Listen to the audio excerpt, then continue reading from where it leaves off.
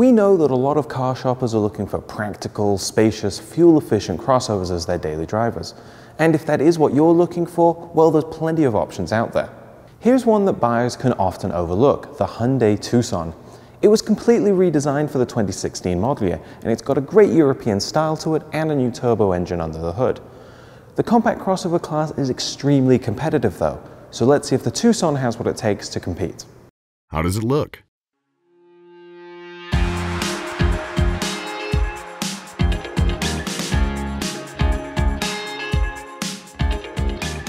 It's quite stylish, with great creases on the bodywork and some sporty touches like the rear spoiler, exposed exhaust tips and so on.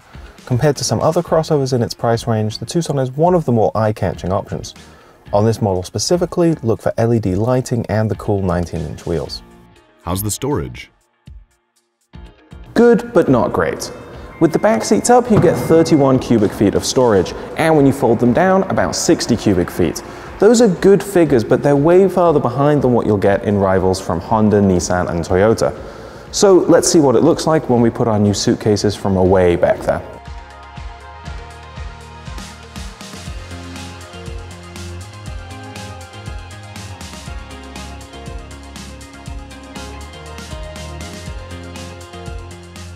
For the driver and passenger, there are cup holders in the console and bottle holders on the doors,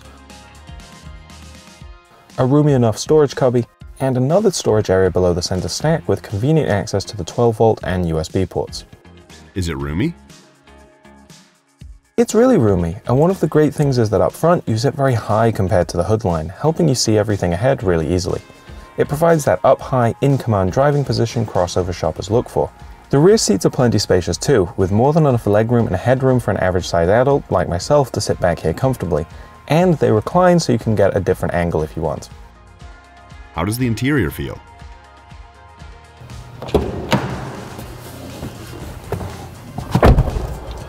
The plastics in this car kind of look and feel like they do in most of the Tucson's competitors, and I like that this fully loaded limited model's got lots of leather and soft touch materials in here.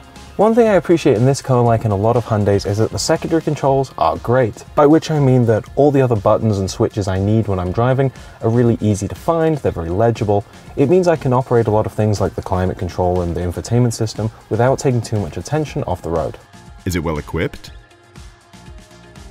Absolutely, with all the modern conveniences and features we've come to expect on a fully loaded crossover. There's an enormous panoramic roof, heated and cooled front seats, heated rear seats, LED lighting, pre-collision braking, lane departure warning, a power liftgate function, and so on. Now, some of those features are limited to the top-tier limited trim level, but overall there are no glaring omissions in terms of the Tucson's feature set. How's the infotainment system? I appreciate that there are physical volume and tuning knobs, as well as these physical buttons to switch between menu modes. I also like that the menu structure on screen is quick and responsive. There's support for both Apple CarPlay and Android Auto. Is it a good daily driver?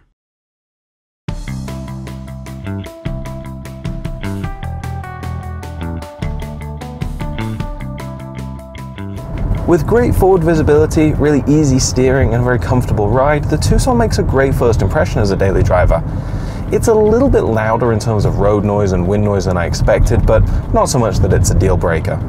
Now, the 1.6-litre turbo engine has a lot of torque, 195 pound-feet to be specific. But what it's fighting against is this transmission. It's a 7-speed dual clutch, and although shifts are quick, a lot of times the transmission is slow and hesitant and clunky. In city driving at low speeds especially, it can be really awkward and take its time to figure out what gear to use. That really frustrates me, and it makes it really unpredictable when you're pulling away from a stop sign in traffic or moving through a parking lot. Overall though, the Tucson is very nice as a daily driver. There's nothing here that would really stop me wanting to drive it every single day. Is it fun to drive? Among compact crossovers, the Tucson is perfectly mid-pack in terms of fun to drive. There's nothing bad about driving it, there's nothing I dislike from behind the wheel, but nor does it really get the juices flowing. It's really not that quick with this turbo engine. If you're looking for something that's fun to drive in this class, you need to move to the Mazda CX-5 or the turbo versions of the Kia Sportage and Subaru Forester. How's the fuel economy? With this all-wheel drive model, you'll get 24 city, 28 highway, and 25 miles per gallon combined. Pick the front drive Tucson Eco, and those figures can climb as high as 26 city and 32 highway.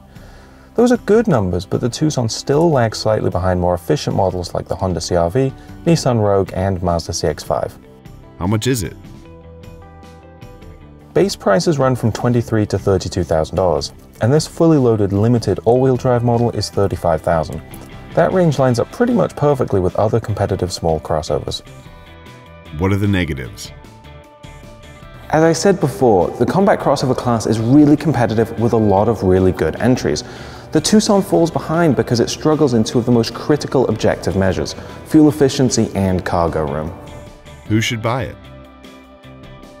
The Hyundai Tucson's got sharp styling, a lot of available equipment, and it's really pleasant to drive. Now, it's not the valedictorian of this very competitive class in some objective measures, but it does have a 10-year warranty, and there's nothing that we really dislike about it, so it could be a very practical choice if you're looking for a new compact crossover. If you liked this Why Buy video on the Tucson, be sure to click the like button, and if you're shopping for a compact crossover, you might want to check out our Why Buys of some of this car's competitors, including the Subaru Forester, Honda CR-V, and Kia Sportage. You can also follow us on all of our social media platforms, including Facebook, Twitter, and Instagram, and of course you can check us out at motor1.com.